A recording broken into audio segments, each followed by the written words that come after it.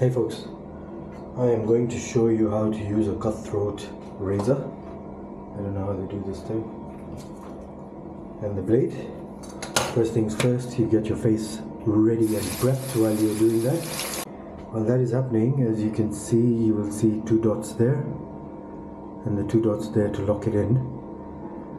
And I'll share the link of where I got this thing from. Get your blade. I've already snapped mine in half and just going to use the half. Put it where those two notches are. I like doing it the opposite side so it clicks in.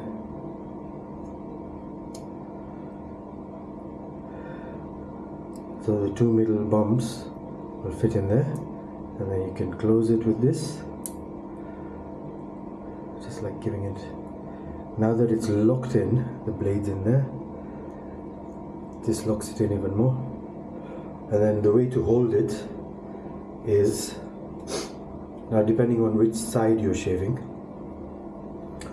blade down, so handle will be up, and then depending on how many fingers you want to use at the back, your holding grip is this way to do this side, and then holding grip is this way to do that side. Get it prepped. And you want to do it at about 45-degree angle, because if you do it too flat, then it's going to scratch you. If you do it too sharp, it's not going to give a good cut. 45-degree angle, pull the skin where you want it to start, and then let's start going.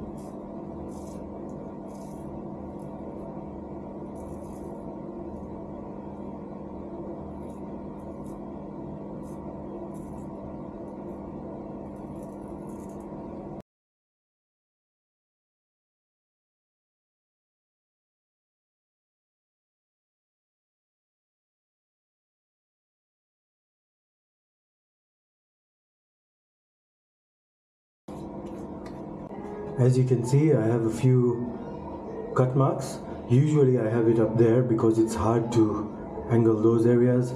Here I just have some bumps, and again, because of that butt chin, I have that issue there. So, once you're done, I like my coconut oil. Helps me with everything, all the sealing. For the blade, just pop it out again. Give everything a wash.